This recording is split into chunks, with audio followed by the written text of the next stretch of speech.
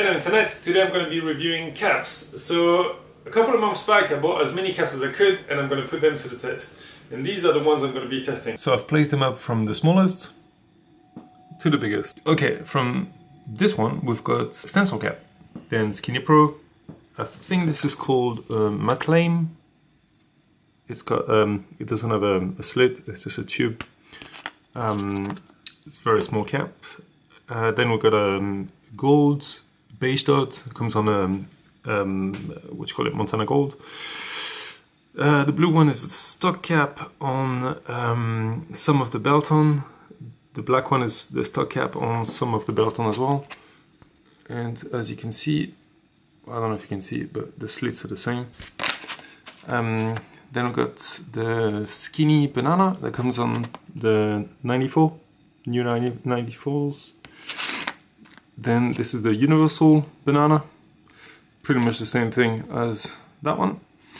Lego, which is kind of like a skinny, focus. You can see the slit is quite cut. It's quite small. It's kind of like the New York skinny, but it's yellow. But it's the same thing. Then we've got the needle cap, which is a big favorite of mine. It's got kind of nice purpose. Then we've got a Jiffy, really comfortable in the winter compared to this, because your finger's got like a lot of space to rest on, and when it's cold it's nice and comfortable. It's kind of like medium fat, I'll show you in a minute. Then we have calligraphy. Then I don't know what this one is called, but it's actually quite cool. It's obviously a fat. You can control it down to a skinny, like any cap, like all of these.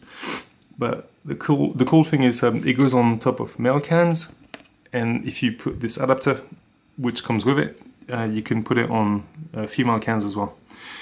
Ghetto Blaster from Ironlac, which is pretty big. Come on! As you can see the slit. It's kind of like a pink dot. Funny enough, it's kind of hard to get pink dots now. And of course the biggest and my favorite, Astro Cap, with a massive slit on the tube. Okay, so to start off, I'm going to use a stencil cap and a Skinny Pro. So I'm going to do a dot. Whoops. And a line. And this is pretty much as thin as I can get.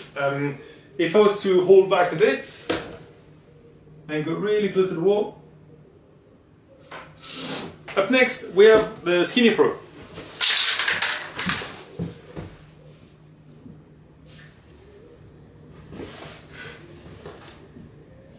Whoops.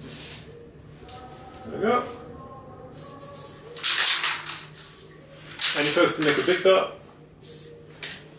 And that's the thing, when you see the charts in the shop, you can't always rely on what they say when I have a spot and a line, depending on how far you are from the wall and how much you press. I've talked about this in previous videos, check them out. You'll get a different result. So I'm just going to try and keep it as thin as I can get it with each of the cap, and then kind of see what they're meant for. So in terms of the Skinny Pro, that's what they're meant for details. And the stencil cap is also for detail, small lines as well. Up next we have the McLean cap from the McLean crew, very good crew. And I think it's got another name as well, grey dot or something. There we go. It's a bit cold in the workshop, so that's why it tends to drip. If the temperature was not as cold, and it wouldn't drip as much. Whatever. And a normal dot. Get something like this. Up next we have the beige dot from the Montana Gold, the stock cap. So thin, they're all dripping. It's a bit thicker, first to press a bit less, get something like this. Pressing a bit more and going away a bit more, something like this. Up next we have the Belton blue stock cap.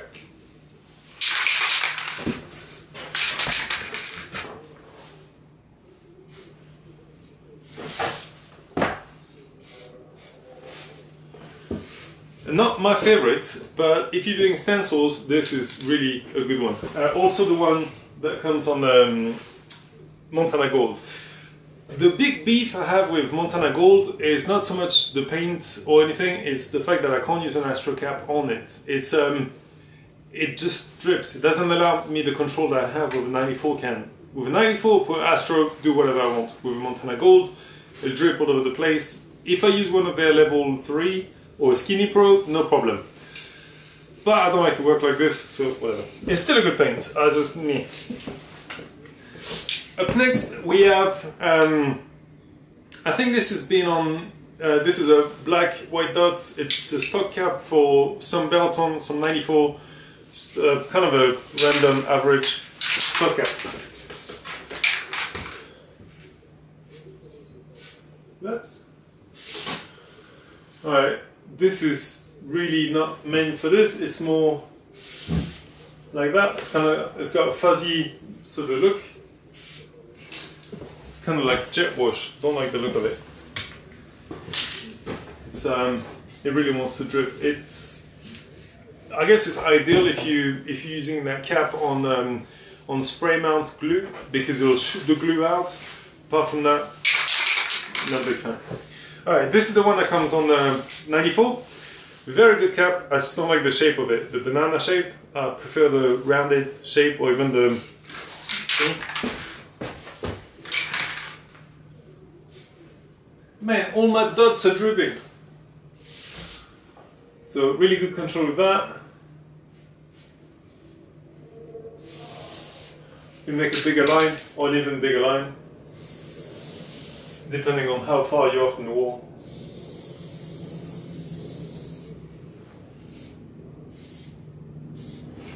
So really, how you use a cap is really down to you. It's down to the 3 factors. The distance between the wall or the paper and your can. So obviously when you want to trace or get a thin line, tip the can and get as close as you can. The distance, so the distance is one. How much you're pressing on the cap is another. What's the third one? And how fast you're moving. So these are the 3 factors that determine how you're going to spray. Universal, when you're traveling to some countries that don't have a ton of caps, a lot of the time they'll have a universal. It's a pretty good cap. Again, not a fan of the banana shape, but it's pretty good. And it's pretty much the same as the clear one. Good control, nice, no problem. Close to the wall, far from the wall, not much to it. Okay, then we get to my third favorite. First being Astro, second being Skinny Pro, and the third one is the needle. When I'm doing portraits, I like to, obviously the portraits are quite big, and I like to use this so it kind of gives a grain texture to the skin. I think it looks pretty good. So this one you can hold it here and good business, or you can have it closed, but then that's going to drip obviously a lot. If you have it about here and you press fully, you get this kind of stuff. And if you're close to it, you get this kind of splatter. You're holding back, you're trying to, like with a Skinny, you're trying to do a thin line but away from the wall. And then that's going to give you this kind of effect, which is great when you're doing skin tones. You do this with like a beige, a brown, or whatever colors you're mixing together, not just one. You get something really nice.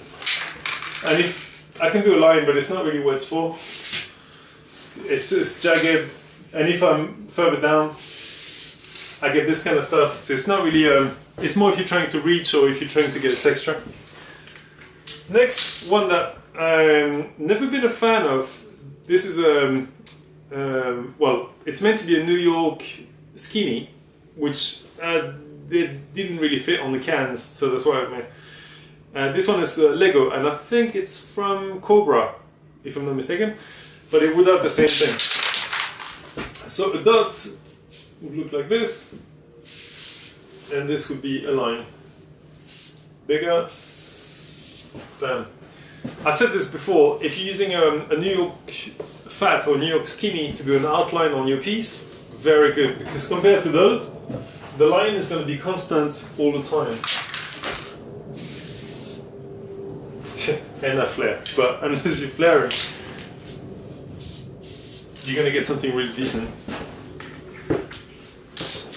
This one is a calligraphy cap. For all of those, I only took like the main ones because there's the same in white, the same in different thicknesses.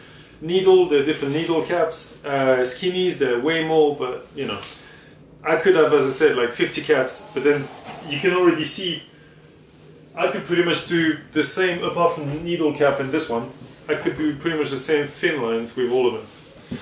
Alright, so this you can, obviously gives you this kind of thing, you can be close and still get a thin line, or you could spin this the other way and then give you something like that. Which is more for, you can use it to paint regardless of course, but it's more for when you're doing tags, then you got this kind of like bevel thing. Looks pretty cool. Okay, this is quickly becoming one of my favorites. It's a Jiffy cap, and it's so comfortable. Like I said before, because this has got a big platform compared to a small one, when you're painting outside, I mean, it's cold here, but it's still inside the workshop. But if you're outside and you're painting at 0 or below 0 degrees, and you're pressing on there, it's like your finger's about to explode. There's so much, your blood, there's so much pressure, you feel it's gonna break. It's kind of weird and scary, but it's not comfortable. When you got a massive one like this, oh man, it's brilliant. So this one is kind of, it's very cool. It's medium thickness. It's kind of, it's good for thin lines. It's good for medium lines. Not so much for thick lines. Bam! It's not super clean. I don't know if the camera picks it up, but there's a bit of overspray everywhere. It's more for. This is its thickness. This is what this cap is for. You can go a bit bigger, but this is as big as you'll go. It's not very clean, but whatever. And as I said, this is really, really comfortable. So if you want to paint for hours and it's cold, get a Jiffy cap. This is a bit of a weird one, and I got it for when I go and paint in third world countries, because first of all, getting the cans is a mission. Getting the caps is just forget it. I mean, they've never heard of it. They're like, dude, here's the can, get on with it. So the caps are a bit of a problem. This one comes with a spare tube, which you can take out. And you can put this, if this is a male cap, you can put this on top, so then you can get thick lines. So it's funny, when before I went to work in Philippines, in I don't know, Africa, I was like, oh, I'm just gonna get the cans fine. Yeah, then I go to Egypt and it's like, that's all you have, but then there's no caps. And so you can't do thin lines. You can sort of add a push, but the caps that they have mimic this one, which is like a jet pressure, not very good, but you can't do thick lines either. With this, it would allow you to do both. So if I put this on, put it in there, it's not perfect, but if that's all you have, it's not bad. So thin line, it's as thin as it'll go. But if you want to go thick, you get something pretty decent. It's not an Astro, but kind of resembled a pink dot, but with less pressure. Kind of like an Astro, but smaller. So this is pretty good. Running out of space, we're going to have to go with white.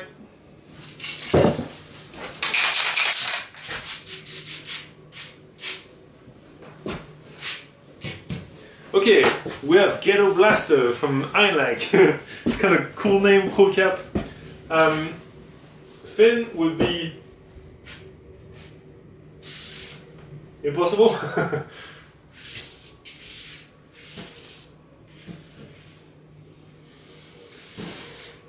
You can make a thin line out of it if you really hold back.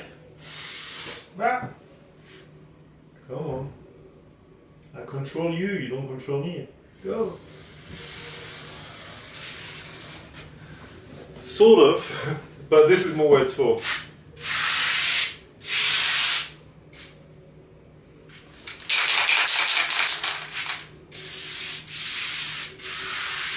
So a line, be like this. It's kind of like the calligraphy cap. You can also spin it, if I'm not mistaken. Yep. And you can also take it out, but when you take it out, it's just got a straight up mess.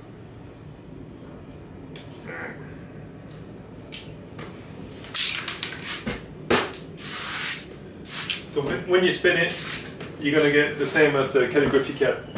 Really not clean. I don't know if it's this particular one, but whatever. I'm just not a fan of calligraphy caps anyway. And last but not least, we have the Astro cap.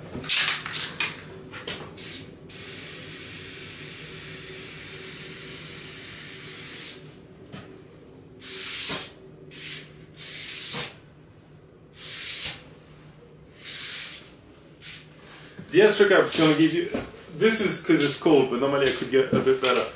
But the Astro cap is going to give you everything that all of the others, apart from even the needle cap, it'll give you a bit of a splatter. I use this sometimes, but if you're not careful, this happens when you're doing a splatter. But apart from that, the calligraphy cap is going to be something you can't do with this, but everything else you can, because it's going to give you the control. So you can do this. You can do the thin lines. You can do the splatter. As I say, you want to be careful because sometimes this happens. You can also obviously do a big fill.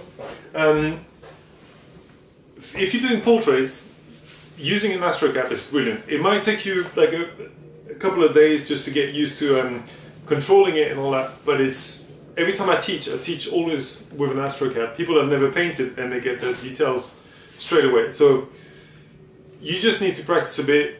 Unless you experiment, unless you experience, then obviously you know how to use it.